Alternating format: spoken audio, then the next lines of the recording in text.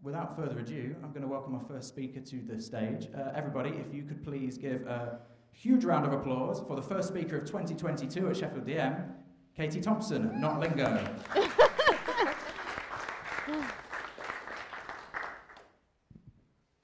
Using this? There's your clicker. Okay, oh You've not got gosh. the pants. Oh my gosh. No. Oh, there we are. I didn't know they were burgers. I'm very excited about that now, so I'm definitely going to the after party. So thank you everyone for having me. It is a pleasure to be here and all that other stuff that stand-up comedians say. I'm not going to be making that many jokes because it'd be really, really awkward if it went off. So yes, as Giorgio said, Katie Thompson, not Lingo. Katie Lingo is a business that I set up in 2016. Started off as a bit of a side hustle. I was working in a digital marketing agency and I've got a background in sort of journalism. So I trained with the National Council for the Training of Journalists and then moved on to the Chartered Institute of Marketing. So it's got that sort of traditional dinosaur stuff, as it were, with more sort of modern, SEO, content marketing kind of things. And today I want to talk to you guys as sort of business owners or agency workers. So I'm sure a lot of people here either work for agencies or maybe own agencies or are sort of involved in the digital marketing space, I hope, otherwise you're at the wrong place. A few home truths about working in this space. We all have clients. They all want to speak to the manager. But they're not all the same. Now, as much as we'd love to say that we love all our clients the same and we treat them all the same, they all get that impeccable service, they are all different. So we have to be honest with ourselves. They could vary in terms of industry. So if someone comes to me and says, Katie, will you write about digital marketing? That's not going to take up as much time as it were if I wanted to write about rocket science. So I've got to think about the resource and the time I put into that. It might be a different service. If someone comes to me and says, Katie, I need you to do blogging, brilliant, I can do that. If someone comes to me and says, Katie, I need you to do PPC, again, I might have to outsource that. That's going to take me more time, more resource. Prestige. We all have our dream clients, someone that we really want to work with, someone we'd absolutely trip over ourselves to work with. We'd love to have their name on our website, we'd love to have that testimonial. But do they have higher expectations? So again, that's going to affect how we treat them. For sentiment, sentimental value. Do we work with them because we've got a bit of a personal relationship with them? Are they a charity or a community interest company? Do you have something that's a bit more emotional, not necessarily about sort of the monetary value we're getting from them? And finally, all of these things affect the price. Again, we'd love to say that all of our clients are paying the same, but that's simply not true, and that's for a lot of reasons. So, pricing. Pricing is quite a dark art. I'm sure you guys all have different pricing structures. For me, it varies entirely as someone who does sort of outsource content marketing. You could do it sort of the plumber's way, by the hour, but then if it doesn't take very long, you're not going to earn a lot of money. You could do it by the day. I know a lot of agencies prefer to work on a day rate, but again, are you putting too little time into that? You could do it by the project, say, okay, I need X, Y, Z, I need to research this, I need to call upon this person. Or you could do it by the quantity, say you've got like a retainer, so I might say I've got 4 blog posts per month at this price. So there's lots of ways we can look at it. Then of course, there's the value. Now obviously we can offer value to our clients in terms of expertise or just generally being easy to work with, minimizing their stress. But they can also offer value to us. We need to remember that this is a two-way relationship. So how can they make themselves appealing for you to work with them? Well, again, we talked about that prestige. They could have a good name. I, for one, have just started working with Reuters, which is like my ultimate fangirl moment. So I can't wait to put their name on my website. Again, I trip over myself to work with them. By appreciating your work, you'd be amazed at how much more inclined you are to help someone when they're just nice to you. It just makes a difference. By minimizing stress, if someone gives you a good brief, there's so much less back and forth, you get the job done quicker, everybody's happy, brilliant, valuable. And by coming back, by being that secure client, by knowing you've got that guaranteed revenue month on month. So that's how they can demonstrate value to you. So with all of these things in mind, I've created what I like to call the ideal client. This is another Emily in Paris. Still, anyone watched Emily in Paris? You remember this guy slicing off his finger? That was grim. But yeah, the ideal client doesn't slice off his fingers, but sets a clear brief so you know exactly what you want. Again, less back and forth there. Respects your boundaries, isn't you calling up at 3 o'clock in the morning. Understands your pricing, whether that's by the day or by the hour or by the project. Has clear expectations, doesn't say, get me to the top of Google tomorrow for online casinos. brilliant, no, ridiculous, and comes back for more. So, these clients sadly don't come in all the time. I'm just going to have a little sip of water, you guys can just read that text. So again, we do need to consider all of these different things. You know, is it an easy service? Have they got a good name? Do we love them for other reasons? But we also need to consider, okay, it's not just about the money, it's not just about the value they're bringing to us. Are they actually more trouble than they're worth? Are they giving us a lot of stress? So one way I like to kind of look at my sort of roster of clients is to put them into tiers. Now, this is a very sort of top-level view, and we're going to kind of break this down as we go on through the slides. If we look at our clients in terms of volume and revenue, volume could be how much work they're giving you at any one time, or it could be how much work they're sort of giving you over the space of a year. So let's say retainer work, X number of blog posts per month. And then revenue, obviously how much money you're making on each individual bit of work. So you can see here, I might have someone who's quite high value, they've got a big budget, brilliant, happy days, but for whatever reason, they don't come in that often. So for me, that's someone like Reuters. They come in every 3 months with a white paper. Okay, what do I want to do with them? I want to get them in more often. Or you might have someone who doesn't have a lot of money and doesn't actually come in that often. But rather than saying, oh, just get rid of them straight away, you might want to hold on to them for, again, those sentimental reasons. There might be a charity, there might be a friend. So this is a really top-level way of looking at it. But we're going to break it down a little bit more. So I'm going to baffle you now with a few numbers, but don't worry, we're not going to go into them too much. Bit of science, bit of magic, bit of help from my partner Craig, who is a bit of a data visualization wizard. So here's a bit of a theory. It's something we've adapted. I will preface this and say it's not something we came up with ourselves. By a guy called Bob Gorton wrote a book called Boosting Sales, very original. Basically, what we want to do is, as an agency or company or whatever we are, we need to figure out how much resource we actually have.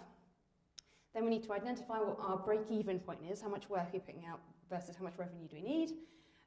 Then we need to see how often these clients are coming in, how much they're paying, and then we're going to put them into clusters and then decide what to do with that client based on the value they're bringing in. And ultimately, we want to aim for that golden ratio, that cheesy name I came up with at the beginning. So, number one, again, big scary term, saleable resource capacity, not as difficult as it sounds. In a service-based industry, this is essentially the number of hours you can put out to a client per year. So let's say you've got 4 people on the books, you've got 7 days a week, 52 weeks a year, bing bang bosh, take away the holidays, you've got roughly 6,440 hours of work you can actually produce. Obviously it's more complicated than that, but just as a guideline. Next, don't be freaked out, it looks scary. We're actually going to figure out how much money we need to make to break even. So this figure up here, this is something I've taken from my own figures and sort of extrapolated it to pretend I'm 4 people. We've got the cost of sales, so that's a variable cost. So what I mean there is if I've got a business development manager, let's say they're on 25 grand a year. If I've got 2, I've got 50. If I've got 3, I've got 75 grand. That's going to give me a profit margin, gross margin of 81.57%, which means that's going to scale with it. But I've also got fixed costs, which are £114,000, 198 pence. That's based on things like office costs, things that aren't going to change. So, put all of these into the calculator, and I've realised that to make that 271 grand, to break even, I need to be making £140,000 a year. So, if we've got that saleable resource capacity, so that's 6,440 hours, and we need to make £140,000 a year just to break even, then we've essentially got a figure here. This is how much we need to charge people per hour. So in this case, it's £21.74. So I need to make sure that for every hour I'm selling, that is how much minimum a client is paying me. So again, don't be freaked out. We're looking at actually how much that client is worth in terms of added value. So we sell them X number of hours. So we might tell them this is going to take 2 hours, but it actually only took 1 hour, but they've paid for 2. So we've got a column here, actual hours spent on client versus hours sold. If we're spending fewer hours, then we're making more than that £21.74, so we've got added value. Conversely, if we're spending too much time on them, then we're going into the red. That's not necessarily a bad thing, because if we've got enough clients in the green, they could effectively be subsidising them, and you might be holding on to that client for whatever reason, again, those sentimental reasons. But essentially, we're looking for that £21.74 per hour minimum. Now, in terms of the volume, we want to look at our clients, we want to tier them from sort of tiny through to huge. So that's basically how much of our time, how much of that saleable resource capacity are they taking up from the whole business over the course of a year. So we can tier them from tiny through to huge. So for example, we've got client A here. So we know they've bought 245 hours, they bought 272 hours, but they've only taken 245. So we divide that by the 6,440, that comes up with just under 4% of our time, which makes them a medium-sized client. So we want a kind of even spread. Then we've got to look at how much money they're actually making us. So again, we've got that break-even point here. We want to see if they're a lead client, so they're losing us money, all the way through to platinum clients. And this all depends on how much money they're making us per hour based on that break-even point. So we're going to go up in increments of 10%. So if they're sort of 20% above, then they're an acceptable client. So anywhere from between 27 to 31 pounds per hour, etc., etc. So the more money they're making, the more likely they're going to be in those sort of gold, platinum categories. So now we know we've got clients in terms of time. We can look at them from tiny all the way up to huge, and then we've got them in terms of monetary terms. We can plot them on a graph. And I'm not sure if you can see here, but it's sort of green, red. Can you see that all right? It's a lot clearer on my screen. So we can plot all of these clients over the course of the year into these individual quadrants and see where we're spending our time and how much value we're getting from each of those clients. So, just as an example, here you've got sort of your red tier. So these are what you would call your lead clients. So the further over the left they are, this is their time scale. That means the more time they're taking up, and the lower they are, the less money they're bringing in. What's really important here is to look at the figures. So this client L says it's bringing me in £15,000 a year. Client M is £4,000 a year. If you look at that in a really kind of top level way, you'd think, oh, well, this client's great, they're bringing me 15 grand a year. But we haven't considered how much time they're actually taking up relative to what you've sold them. So actually, this client, which is £4,000, is worth a lot more to you. So it's really important that you don't have people over here because they're taking up too much time and they're not bringing you in enough money. Likewise, you might have someone over here, okay, they're not bringing in a lot of money, but they're not taking up a lot of time either. So they're not a huge stress to you, and again, there might be that sort of sentimental value. So this isn't the end of the world. These clients you certainly want to think about either upselling to or getting rid of altogether. Then you've got sort of your bronze clients. So again, you don't want them too far over here because then they're taking up too much time, but they're not bringing in you a huge amount of money. So they're somewhere in the middle. They're kind of clients you just want to keep nurturing. They're solid, they're reliable, they keep coming back month in, month out. So pretty stress-free. You want a nice balance of these. You might consider sort of upselling to them or giving them different services. Just make sure you're keeping them happy. Then we have these clients over here, and these ones, we talked about this briefly before. These ones don't come in very often, but when they do, they've got big budgets, which means basically we want to be on their radar a lot more often. We want to just remind them that we're here and that we can actually service them throughout the year. It doesn't have to be once every quarter. And ideally, we want to push them over to this section. So as you can see, we're not spending a lot of time on them. We want to get them higher volume into this stage so they can ultimately become these sort of green quadrant clients. And then finally, here you've got your silvers, your gold, your platinum. So lead, bronze, silver, gold, platinum.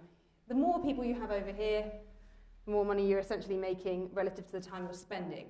Obviously, someone like here, we'd call them like a unicorn client, but we have to be realistic. We can't have all perfect clients because if we were to have all perfect clients, if we lost one of them, we'd lose a huge chunk of our revenue. So we need to have an even spread here. That's why it's so important, yes, to have these, but not to discount the bronze clients either.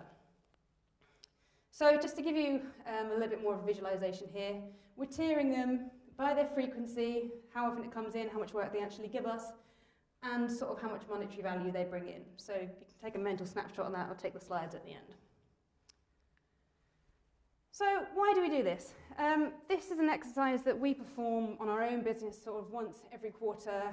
It's just to give us a bit of visibility really, just to see, oh actually, such and such a person hasn't been in touch for a while, and I wouldn't have even known that if I'd not looked that up. It's a really good way of actually getting more value from your existing clients. I think we've all heard statistics like it costs 5 times more to acquire a new client than it does to retain an existing one. And it's a good way of kind of moving your clients over into those sort of green zones. We applied the strategy to an e-learning provider. They were more sort of blue client, and we just gave them a little nudge, just said, hi there, saw this, thought of you, and suddenly they thought of us, and they actually signed up to a 12-month retainer, which means big budget, regular, brilliant, fantastic. Likewise, things like the red clients, we know that they're almost making us a loss, so we upsold to them, told them we do press releases as well. Bing bang bosh, they're bringing in more money, so we push them over into the orange.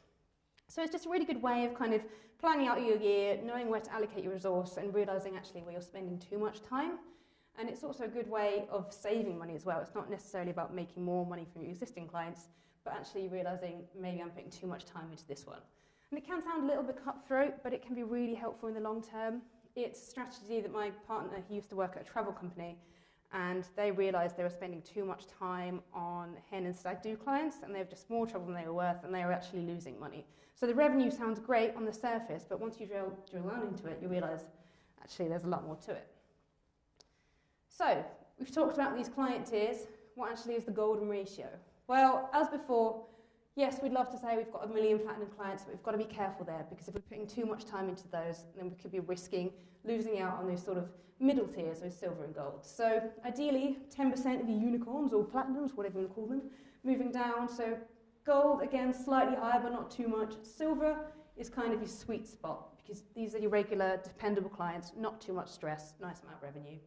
Bronze, again, a few, just keep them in. And the lead, that's an interesting one, because you probably think we're making a loss, but not necessarily. There might be more sort of heart, emotional reasons in there, like I say, charities, friends.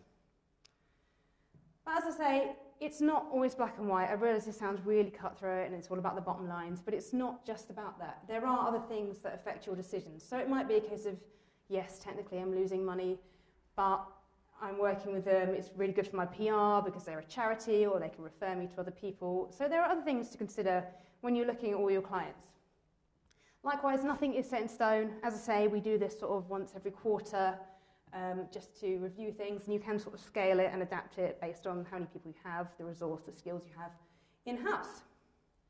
So, not to sell, but if you guys really aren't sure where you're at with your current clients, it is something that we're considering offering to people as a service, just to get a bit more visibility on their current clients, and hopefully to grow, not necessarily from getting new sales, but from nurturing the people that you already have. So that is it from me. Thank you very much. No idea how long it took, but thank you very much.